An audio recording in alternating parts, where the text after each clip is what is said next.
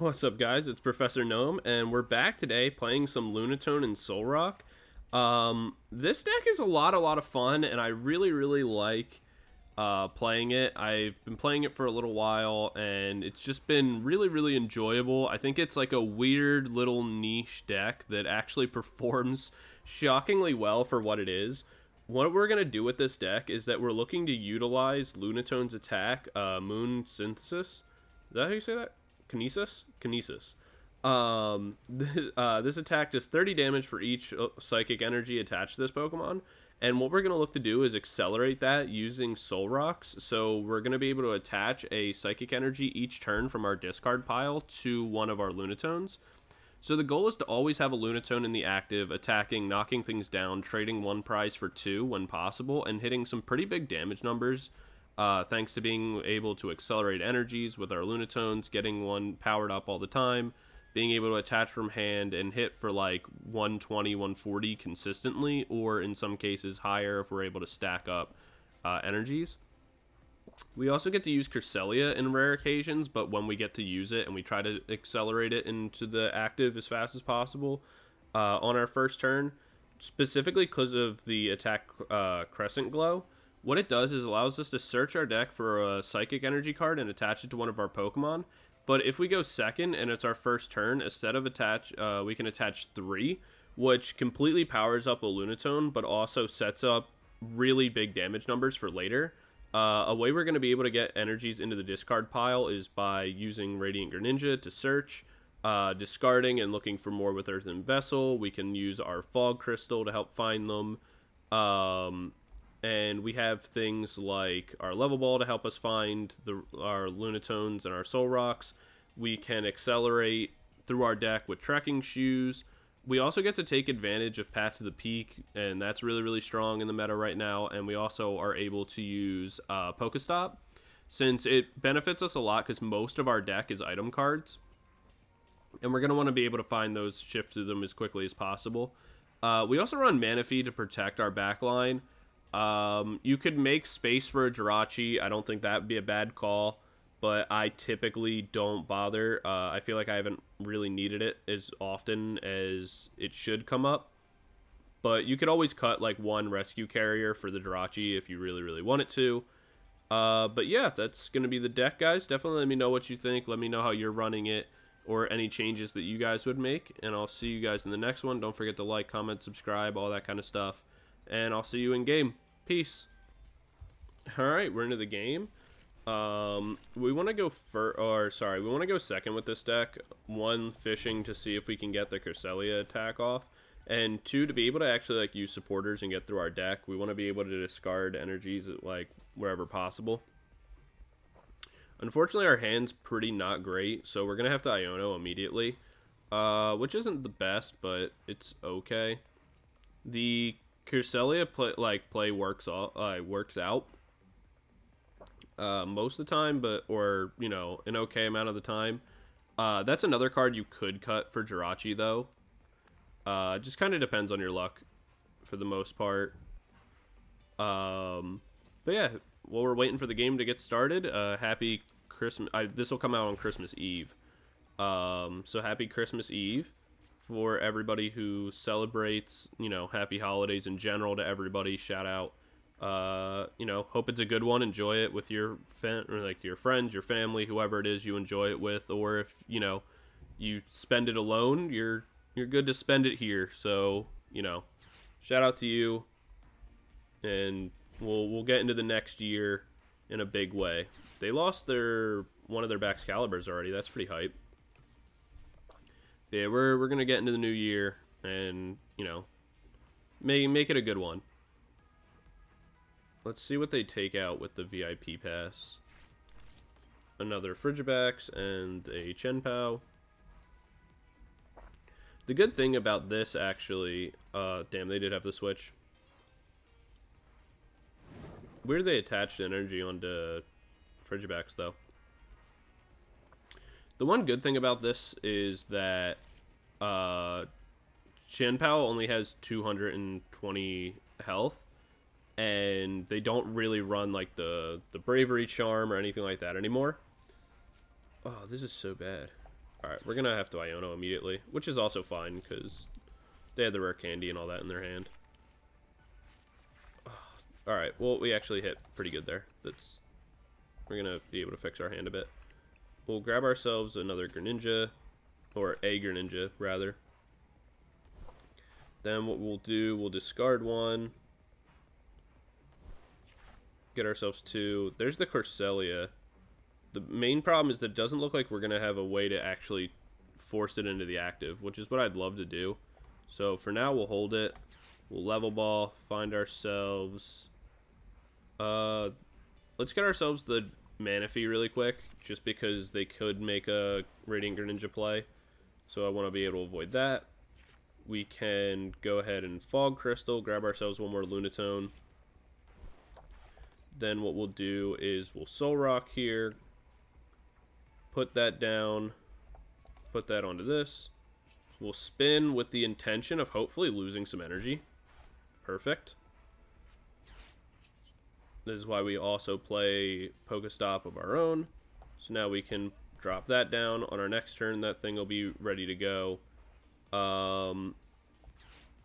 We're going to grab ourselves an extra energy in advance. And what we're actually going to do is we're going to play down the path. It's going to shut off our Greninja.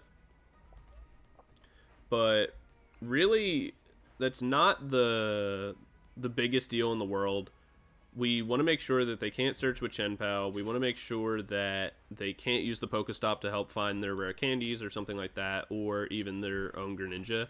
We want to be able to turn that off as well. They may have an out, but we want to force them to have to find it or use the routes rather than Lake Acidity. Interesting. Alright. I guess. That's... Alright, well, that's certainly an out. Not one that I thought they would run. I don't really get why they would. Or they'd play the Manaphy down, but, you know, two kind of weird choices in a row. They'll be able to get the rare candy Baxcalibur. Fortunately for us, they already lost one Baxcalibur. With using the PokéStop earlier. So as long as we can get into a boss on our next turn, we'll be in a pretty good position. What we'll probably look to do on this turn is once our Solrock gets knocked out, we can put this Lunatone into the active. We'll Professor's Research look for hopefully hopefully our other path. That would probably be pretty good. But also just another Solrock. Get that into the active. You know, another energy or two, and we'll be in a great spot.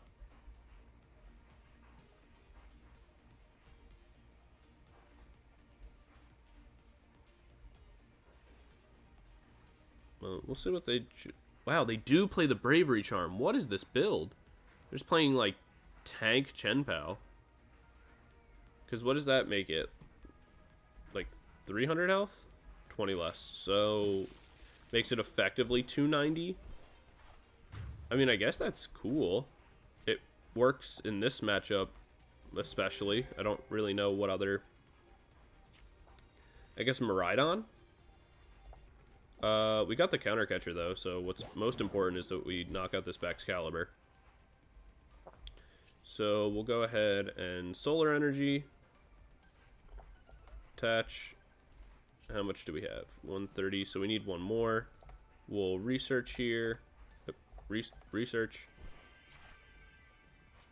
That works. So we'll attach manually for one. Then what we can do, now that we have everything that we need to knock this out, we don't really have to worry too much about putting more into the active. So we'll go ahead and discard one. We found our other Solrock, that's always good. We can go ahead and Solar Energy. And for now, we'll just start building up our next Lunatone. I think is the most important thing to do here. We'll Trekking Shoes, see what we find. Yeah, we'll keep that. Place another one down. Obviously, we don't need that. Another path, even better. Drop that. And we'll go ahead and Kinesis, knock out the Baxcalibur. Take prize card 6 because it's the best prize card. Got ourselves another research, though we'll want to hang on to that for a little bit. We don't want to like randomly deck ourselves out. So they'll be able to manually attach here, but they're gonna have to look for like a. Damn, I was just about to say they're gonna have to look for a Super Rod to put their Baxcaliburs back into the deck, but they just had it on the top of their deck. That's a little rough. How many rare candies did they use though? Only one. Alright. So, little disappointing. But not too big a deal. We can hold on to the Ionos for now. We'll manually attach. We'll solar energy here. Or sun energy, same thing. Attach. And then what we can actually look for, we're going to look for one more Solrock and hold on to that for a little bit. And we're going to find ourselves one more Lunatone.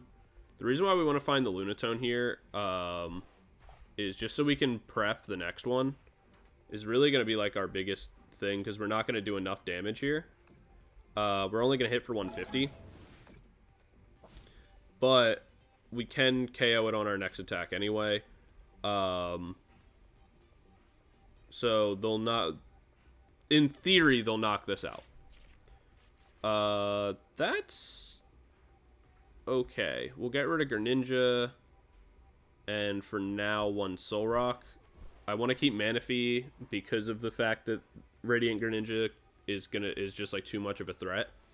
And we have another Solrock. We can always get the other one back. But getting rid of our Greninja is pretty good, actually. Because it's not going to do us much use anymore. And with the Path of the Peak in play, it's completely useless. But we are able to put down another Solrock and start powering up our next Lunatone. So we can drop that one there. Go ahead and Sun Energy again. We'll put this one down. And then we're kind of good just to sit here. We'll Moon, knock out the Chien-Pao, take the prize card lead, grab 5 and 4. Alright, there's another PokéStop and a Trekking Shoe. So if they put down like another rare, like random lake or something, we can always deal with that. Just clear that out with our PokéStop, or if they, you know, play something weird. We have outs now, which is the most important thing.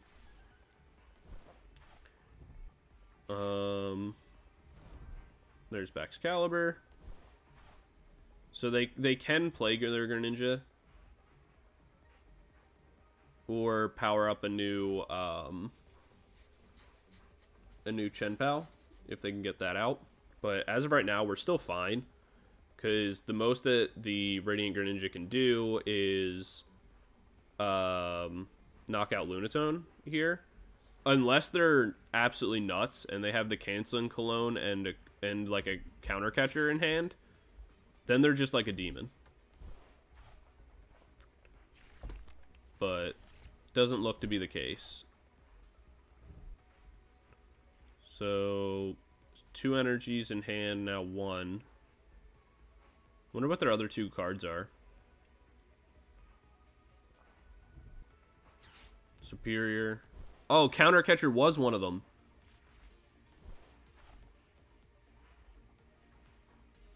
I don't think that was a good play. They should counter catcher here and at least go for the Manaphy knockout.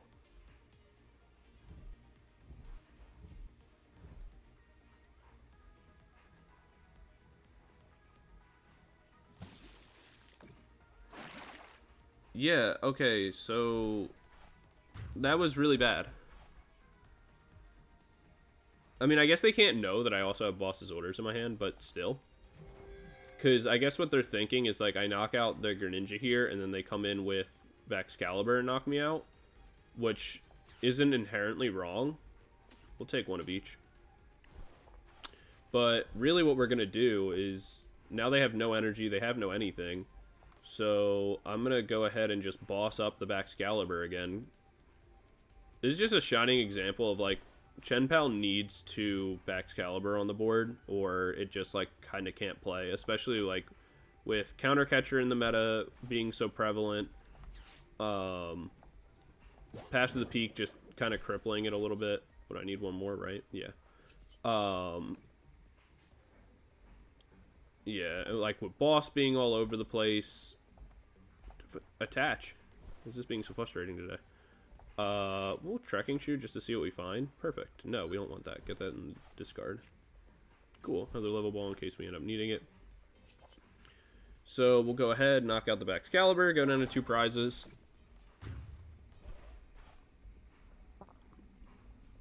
We'll take 3. Another energy in hand. And so, like, this is the benefit. Like, right now, like, with this board up, we're pretty much set. There's nothing they can do. Game's over. Yeah, they just concede there. And so, like, that's, like, the power is, like, once you have one Lunatone done, every time it gets knocked out, it doesn't really matter because you just put the 3 energies back on immediately. And you just kind of rock out from there. It's, like, actually really, really strong. But, yeah, let me know what you guys think of the deck. We'll go into Game 2 in a moment. But, yeah, see you guys in Game 2. Peace. Alright, we're into the next game. Our opponent lost the coin flip, so we're going to be going first, or they're going to be going first again. So, we're going to lead very similar to our last game. We're going to put, VMAX Mew. That can be a little annoying because it's hard to hit those damage numbers without, like, a little bit of setup. But it shouldn't be too bad. We'll just kind of see how hard they pop off on this opening turn. Mew VMAX has really, really strong openings most of the time. That wasn't too bad. We'll be able to path. That's pretty good. So we'll VIP here. Grab ourselves a Lunatone and a Greninja. We'll go ahead and...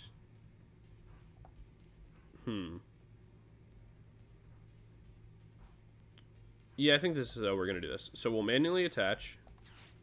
We'll Fog Crystal for another one. Then we'll go ahead and Concealed. Get rid of those. Get ourselves another Solrock. Now we'll Trekking Shoes. We don't need that. Let's see what else we find. There's a Research. I don't want to get rid of both my Ionos. There's another Carrier. Alright, so triple Iono, not really great. I think we drop the path here. We Solrock to start powering up our Lunatone. And then I think we Iono here. We give them some cards back, but really we need to, like, get ourselves going more than we need to cripple them. So we'll VIP, grab ourselves another Lunatone. Drop that down just so we can start getting that powered up. Drop one more Solrock. And then we'll grab another Lunatone from the deck just so that way we have it. And that's going to be our turn. I think that's the most... the thing we can do. We could have chose to use, like, Research or something like that. But I didn't really want to Professor's Research away all of my Ionos and, like, all my other stuff. I didn't really think that was super optimal. Maybe it wouldn't have been a terrible idea, but I just don't think it was, like, the best play I could have made. They'll probably go for a way to clear path here, is what I would assume. But we'll see. The benefit in this situation is, like, we're going to be looking for... Yeah, so there's the vacuum. We're just going to be looking for, like, multi-hit KOs over the Mew VMAX, so... We'll be in a situation where we're never going to one-shot Mew VMAX in almost any situation if we're being completely, like, realistic. But we'll take 3 prize cards for knocking it out, and it's going to take them a couple different hits for them to be able to, like, actually deal with us. So, thanks to, like, being single prizers on everything. So we should be fine. like everything's considered. We'll just have to play it out.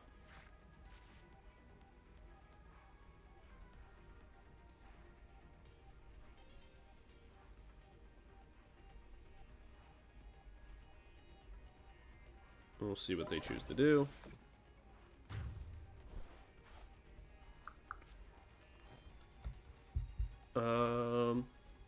I think we'll put up our first Lunatone here.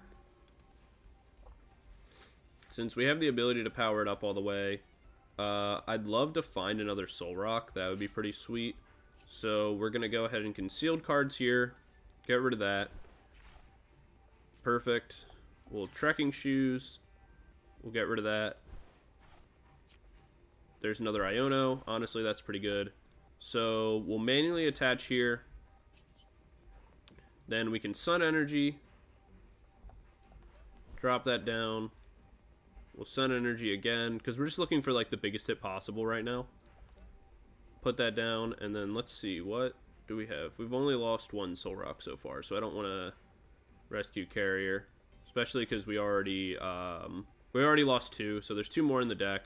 So I think what we do for right now is that if we want, we could Counter Catcher and pull up like their other Mew and knock it out, and so then we don't have to deal with like a VMAX later. But I think it's better just to get the damage on this, worry about having the Counter Catcher for later. So I think we just Iono here and look for like one more Solrock, which we didn't find. Oh, well, maybe. There we go. We did find. We can place that down, just so that way we have it to deal with later. We can spin the PokéStop, just to spin it. Alright, that was a little unfortunate. But we did get ourselves another energy. So from here, what we're going to do is we're actually going to attach that to the Lunatone in the back. And we'll attack now, put the damage down onto the Mew VMAX. That way, on the next turn, if they choose to retreat it out, we can always look for a boss or a Counter Catcher to pull it back up. And it's in position where even if this Lunatone gets knocked out, it's not a big deal because we just promote the next one, you know, link all the energies with it from Solrock, and just take the next knockout. Take 3 prize cards, and then we just need to knock out one more. Or, you know, knocking out 2 of these or whatever. The judge doesn't really matter to us because we didn't have anything we like really needed. And there's the boss, so that's even better for us, honestly. Because now if they choose to retreat, we still have a way to just pull it right up. The PokéStop was pretty huge for us. I mean, not huge, but it's nice that it got rid of a judge, and they already used their float stone, so or the seal stone, so it doesn't really matter, but it's nice. I think one alteration I would make to this deck, if it came down to it, is I'd either take out the Cresselia or add in like a nest ball, like one more, like a nest ball or two, and like one switch, just to make it so that way I could like guarantee it on the first turn, like on my going second, like every time, like more consistently. I think that's the only thing I would really change. But I'd be curious to see like how you guys play the deck and like what changes you guys would make to it. And also let me know what your Christmas plans are and like how all that went for you guys, or, you know, even if it's not Christmas per se, like what you guys decided to do. Whether you spent it, you know, at home playing Pokemon, or if you spent it, you know, with friends or family or a partner or whatever. Just, you know, kicking back and relaxing. I'd be curious to know, you know, Christmas, holiday, whatever you want to refer to it as, it's up to you. But I'd just be curious. I know for me, I'm going to, you know, my partner's family. It's been good. I don't see them all that often, but, you know, it's good to get to see them when I do. But for now, for the game, I kind of already talked about what our plan for the turn was, so we're just going to go ahead and do that. We're going to boss's orders this one back up. Then, how much does this have? I didn't want to do the math. 130. So, we're going to hit for enough here that what I want to do is start again powering up the next Lunatone. So 120. We'll discard. Yeah, so we'll concealed cards here. Get this discarded. Draw 2 more. We can Sun Energy. Put the last energy that we need down. Hit for 150. Knock this out. Take 3 prizes. What I could have done as an alternate play is actually discarded the jet energy instead. But it really doesn't make too much of a difference. I do want the energies in the discard pile, because what my plan here is that I really need to find a what I wanted to do kind of involved the hand I had, which, you know, a little unfortunate. I wanted to be able to discard it on this turn going in, manually attach the psychic energy and all that, but didn't really work out. But it's fine. We 2-hit KO'd the next Mew VMAX anyway. Counter Catcher's still in our deck, so we'll be fine. Or at least should be. I mean, who knows, right? We can Trekking Shoes, though, and that's pretty good. I assume they'll just get rid of their own belt. Oh. I mean, they're emptying their hands so they could use Genesect. I get that. But I don't know. I guess maybe at this point they like... What is it that they're really, really searching for?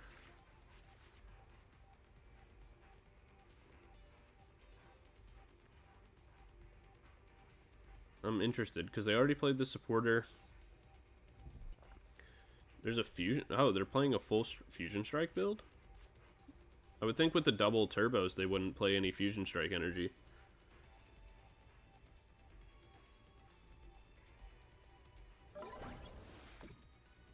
190. So we'll go Lunatone here. Then what we can do is... Alright, perfect. So we'll concealed cards to get rid of the jet energy. There's 2 Fog Crystals. We'll grab an energy from the Fog Crystal. Then we will Fog Crystal again, just to get another energy out of our deck. Thin it out slightly, because we're still looking for the... we're still looking for the other Rescue Carrier, because we're going to need another Lunatone here. So we can go ahead and we'll manually attach. I don't need another Research. There's another Iono. I could use that, I guess. Wouldn't be too bad for us. We'll Sun Energy here. Just put the extra one down. I think I am going to go ahead and Iono. We're only going to grab ourselves 3 cards. But we're going to grab the ones we need, and that's what's important. So we'll Rescue Carrier. Grab ourselves... We'll get ourselves 2 more Lunatones here, just so we have them. We already have all the stuff we need via Solrock anyway. So we'll go ahead, hit for 150. And so that way all we really need is we have the counter catcher, so we can always counter it back up. We'll just need to attach a couple more energies. What we're going to look to do probably is we should have one more carrier, right? 1, 2, what is that, 3? Yeah, so we should have one more carrier in the deck. And so what we're going to look to do on our next turn is our Lunatone will get knocked out. We put a new one in the active. We counter catcher up the old one. We research, find ourselves the last carrier to grab back a Solrock. And then we attach all of our energies from Solrock, so the 4 that we need and then 1 manually, and then we should be fine. So we can put that in. There's a VIP. We don't really need that. Counter catcher. Pull this back up to the active. We'll go ahead and solar energy. Solar energy again. Solar energy a third time. We can research here. Got everything we needed. We can grab another Lunatone with our heavy ball, just because, I guess, in case we end up needing that. We won't, but, you know, just for the heck of it. We'll grab ourselves a Solrock and an extra Lunatone, again, just to get it out of the discard. Place that down. Go ahead and solar energy, or sun energy, to say it correctly. Then we attach from hand. I don't think we need anything else, and then we just attack, and that'll be the game. So they're going to go ahead and concede, and you can see the power of the deck. Like, once it gets going, just that prize trade, like that single prizer, like, ability that this deck has, just to always ramp up, just hit super consistent damage. You're not hitting for the highest amounts, but you're hitting so consistently that you'll always end up winning the prize trade in the end. Even against something like Mew VMAX, you don't really care because you're hitting 2 hits regardless, like 99% of the time. So yeah, that's going to be the deck, guys. Definitely let me know what you would think, what changes you would make. Like I said, I would change the Cresselia either out for a Jirachi to play it safe, or you could cut the jet energies to add like a switch and like some nest balls to make sure you're getting the Cresselia off really consistently. For me in this deck, I kind of just run it where if I get it off on the first turn, like sweet, like good bonus, but if I don't, it's not the biggest deal in the world. But there's definitely some changes that could be made, so definitely let me know what you guys think, and let me know what you want to see in the next one. Enjoy your holiday, guys. I may have an extra video out if I have time to record it, just, you know, for tomorrow, you know, doing like a little Christmas video extra, but with the holidays, I might not have the opportunity. But yeah, like always, guys, thank you so much for watching. Like, comment, subscribe, all that kind of stuff. Let me know what you want to see next, and enjoy the holidays, however that is for you. If you have nobody else to spend it with, you can spend it here, and I'll see you in the comments. All right, peace out, guys.